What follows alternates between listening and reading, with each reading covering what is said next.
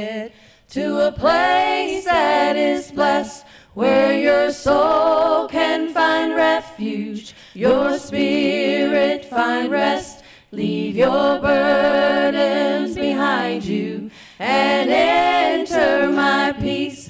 Take my yoke, it is easy. You will find sweet release. Come away, come away, my beloved. Come away, come away, come away, my beloved. Come away.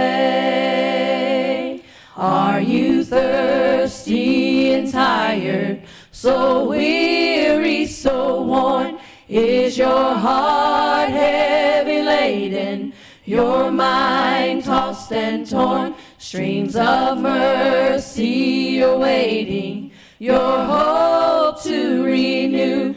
Come and drink from the fountain, I am waiting for you. Come away, come away, my beloved. Come away, come away, come away, my beloved. Come away. I am Alpha, Omega, the beginning and end, the God of the ages, Redeemer and friend. I am all you desire and all that you need. I fulfill every promise. I am faithful indeed. Come away, come away, my beloved. Come away, come away, come away, my beloved. Come away, come away, come away, my beloved. Come away, come away, come away, my beloved. Come away, my beloved. Come away,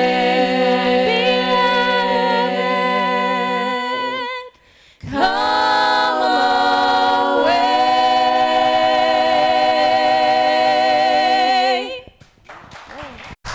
This time we're going to have Pastor Nikki Blanton come and share a really fantastic song that's got a whole lot to do with Brother Torrance.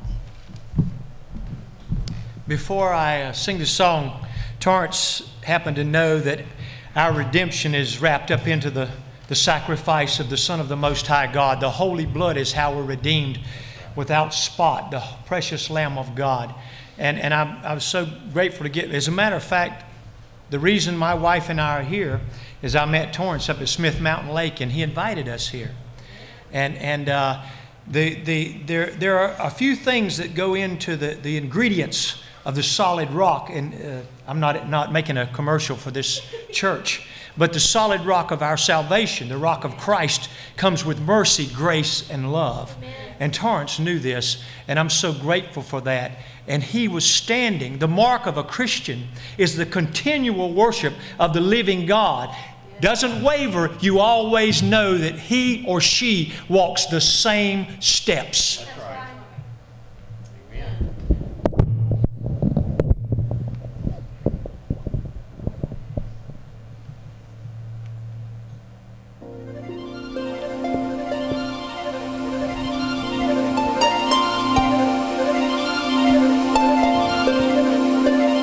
My wife mentioned this song And I thought, yes, this would be the song to do for Torrance.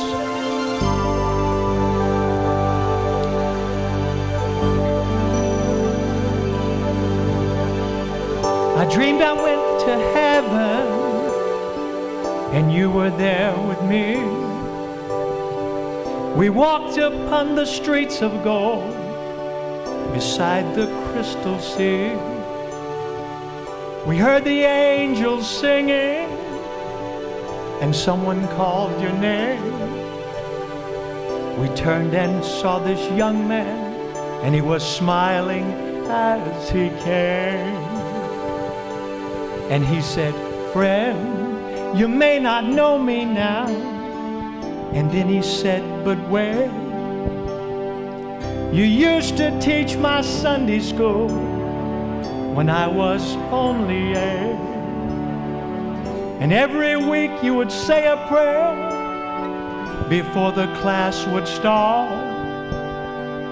One day when you said that prayer, I asked Jesus in my heart.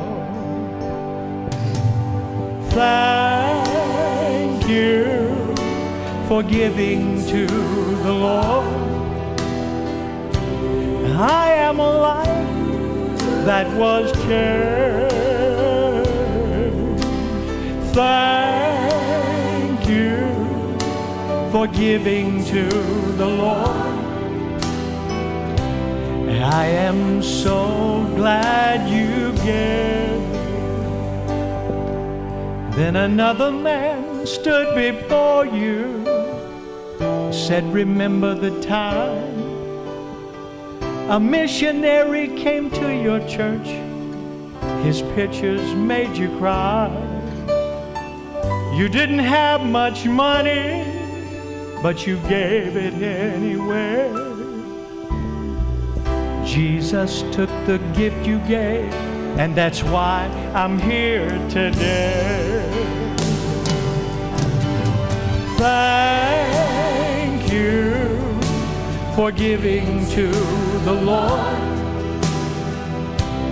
I am a life that was changed. Thank you for giving to the Lord. I am so glad you gave. One by one they came, as far as the eye could see. Each life somehow touched by your generosity.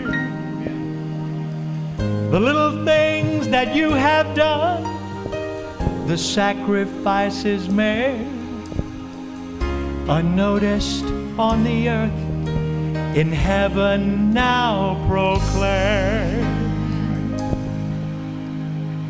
I know up in heaven you're not supposed to cry, but I'm almost sure there were tears in your eyes as Jesus took your hand and you stood before the Lord. And he said, my child, look around you, for great is your reward. Thank you for giving to the Lord. I am a life that was changed. Thank you for giving to the Lord. I am so glad you gave. Thank you for giving to the Lord. I am a life that was changed. Thank you for giving to the Lord. I am so glad you gave.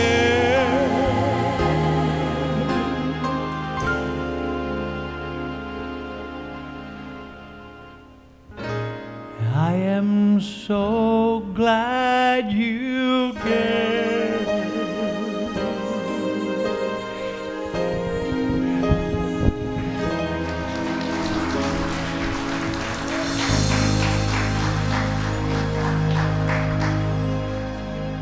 Much, guys.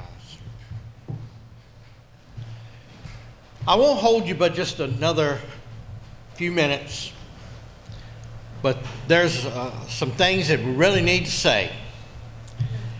And what else can be said about Torrance? He meant a lot to us.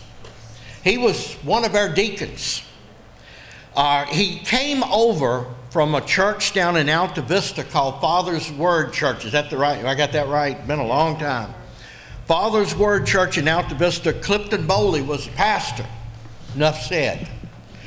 And Torrance was his first and only deacon that I know of. Now, the way that Torrance became a deacon was unlike any of the deacons we've ever had in this church before. Clifton told him, "Torrance, you're going to be my deacon." And Torrance said, "No, I'm not." And he said, "Well, we're going down in the woods here, and if we both come up, back out, you're going to be my deacon. But if not, only one of us is going to come up." Clifton said that's Lynch Station theology. I didn't ask any more questions. And of course, they merged with Solid Rock eventually. But he was always Clifton's closest friend and looked after him. Clifton would say many times, he said, "I never had any money and I don't have good health, but God gave me a Torrance." And Torrance took care of him and took him everywhere he needed to go, and he made sure Clifton never did without. He was also a member of our board of trustees. He and several others held title to the properties that Solid Rock owned. It was never Dave's church. I've heard that so many times. We're going over to Dave's church. Dave don't own nothing. I can't sign nothing. I can't sign a check. I can't sign a loan. The trustees took care of the property, and he was one of them. And so anytime we needed a loan or buy or sell property, whatever, we'd have to chase Torrance down on the job site and get him to sign for it. He was one of the 6 that we had. He was also our former sound man. He bought the board that we used back there. And he had the whole system redone, and he always made it sound good, and he was a perfectionist when it came to how the sound system worked. But this is the thing. He was also our former minister of music, and although Torrance might have loved you dearly, he'd be the first to tell you that you can't sing. That's right. He did. And if you did ever want to sing at Solid Rock, you had to audition. I don't care if you were a professional country music singer, he had to hear you first. And even if you could sing, he might refuse you if you were arrogant and weren't actually singing for the Lord. He literally revolutionized our music ministry, and he spent, this is funny, but it's true. Let me have some water. I'm going to need some water after this. He spent hour after hour with one accord and getting them to sound just right. But he also spent hour after hour fussing, yelling, and standing toe-to-toe with Anna. She was a little mule. That's why I named her Anna Ruth. I named her Ruth after Festus's mule on Gunsmoke. And he'd tell her, he said, "I don't want to hear you say I can't do it." And she finally quit saying that to him, and she went on and did it, and that's why she has the boldness and all that she has now. He brought us Pastor Nicky Blanton and his precious wife. Did a lot of things to revolutionize our music ministry. He was a member of the Solid Rock 3, and they called it that, the Solid Rock Gentlemen. One of the most dynamic Southern bluegrass gospel groups I have ever heard. Ever heard. They traveled all over the country, and they've been on TV, and they were wonderful ambassadors for the Lord. And I'm so glad that Steve was able to be here for that today. Y'all pray for Roger. He's really sick. He wasn't able to come. He really wanted to be here. And I miss that music so much. But all of it lives on, not only in recording, but in our hearts as well. Now, they showed it several times in here, and I'm going to have to take my jacket off to demonstrate. But whenever you saw Torrance doing that, you better get out the way. He was either going to say something very profound or punch your lights out. Bless his heart. He was very adamant on what he believed. I appreciate that. He was a real encourager to me. When all the churches was closing, he'd private message me and he said, don't you pay no attention to them people. You keep it open. He left us very unexpectedly on Tuesday, October the 6th of this year. A big surprise to me and to everyone else. But I'm going to say this now, though. It won't no surprise to the Lord. He was ready for Torrance to come home. And you know, I know a lot of people asking why. And you know, it's all right to ask God why. We're human.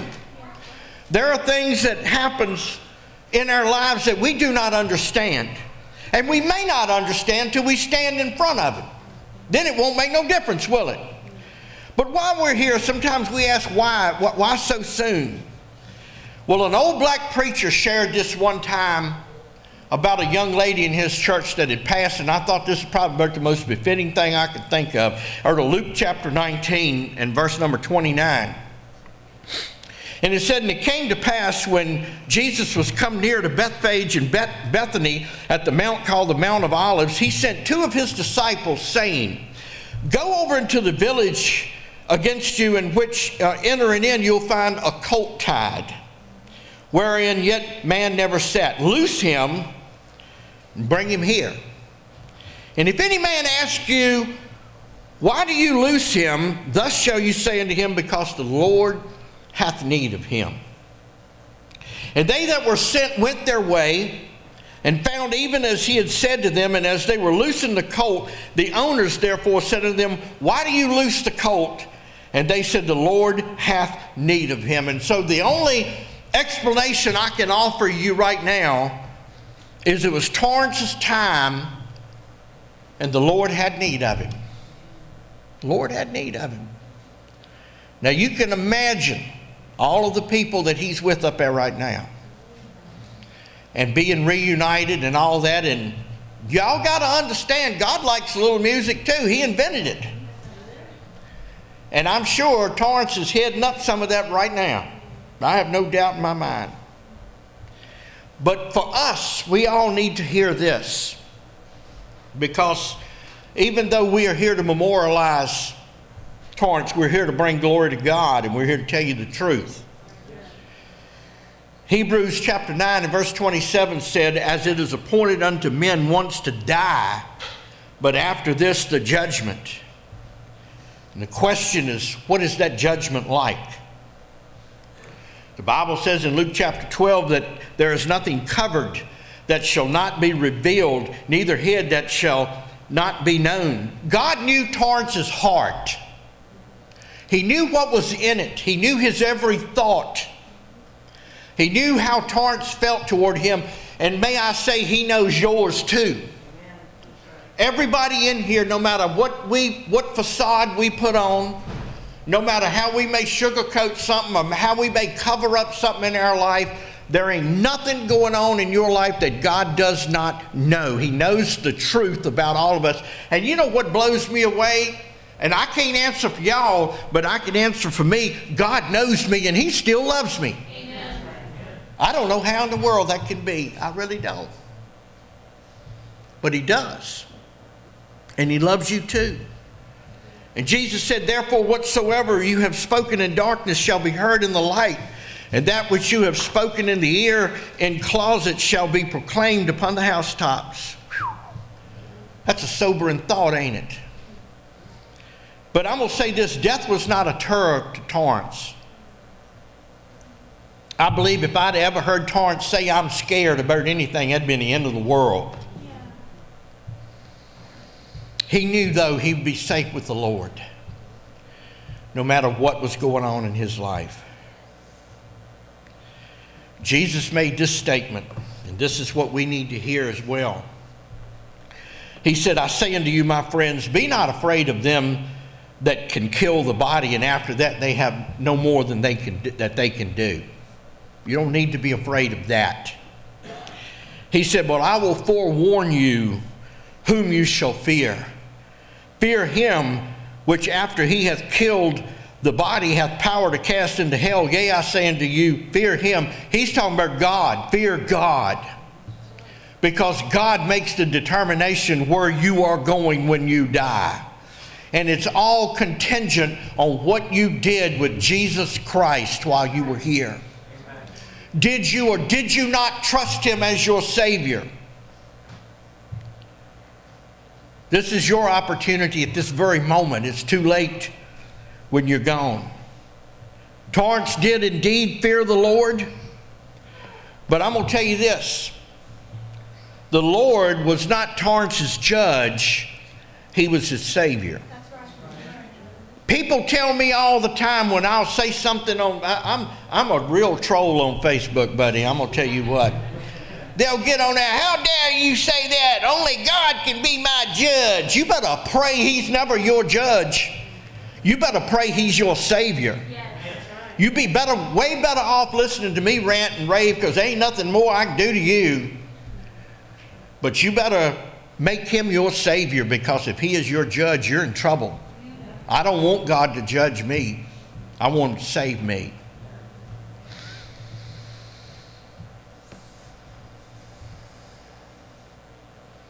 Torrance's death did not go unnoticed by God. Jesus said, are not 5 sparrows sold for 2 farthings, and not one of them is forgotten before God? But even the very hairs of your head are all numbered. Fear ye not, therefore, you are of more value than many sparrows.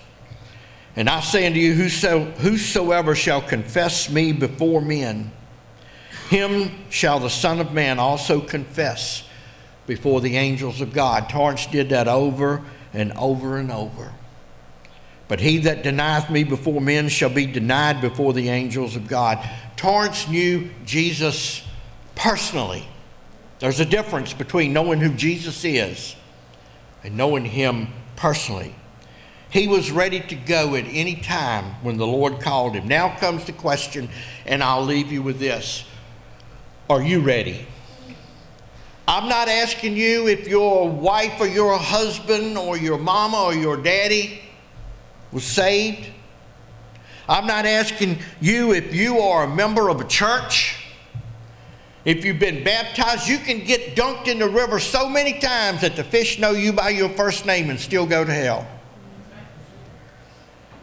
Oh, I've held a position in church. I've done this and no. None of that matters if you do not know Jesus personally.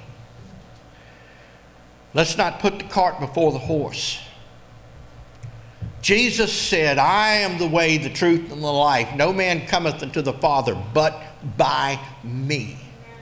There is no other way to heaven. You can't work your way there. You will just go to hell tired. You've got to accept the grace of God that's being offered to everyone here.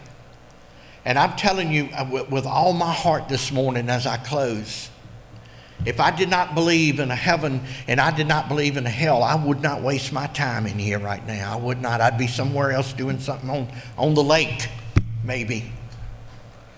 But I believe it's real with all that is within me. I'm convinced it is.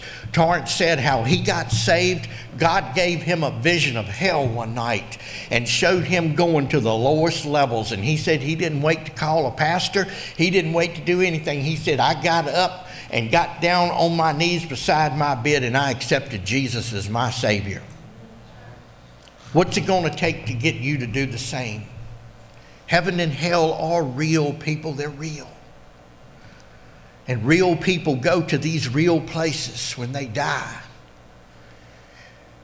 Jesus is not willing that any should perish, but that all would come to the knowledge of Christ and be saved. How about you this morning? Are you willing to trust him?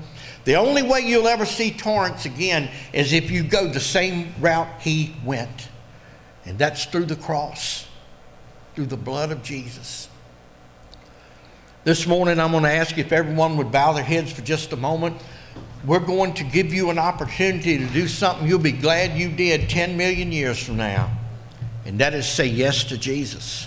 When skies are getting dark and clouds are moving in, when the storms of life fill our hearts with pain, just let our Savior in, for when we trust in Him, He will lead us beyond the rain. Beyond the rain, there'll be no more dying, no more crying, no more pain. When we put our lives in the hands of Jesus, He will lead us beyond the rain. When we live our lives alone, try to make it on our own, still the heartache and emptiness remain.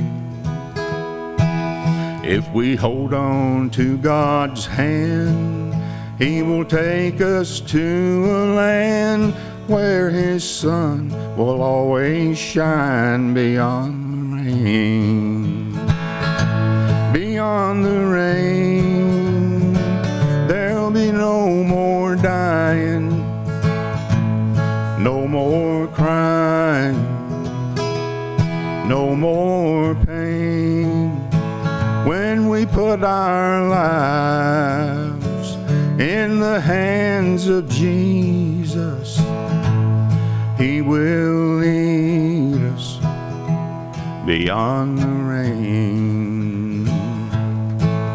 Now the battle has been won, 'cause God sent His only Son to fulfill the promise of His name. And if only we believe, what a gift we will receive to live with Jesus beyond the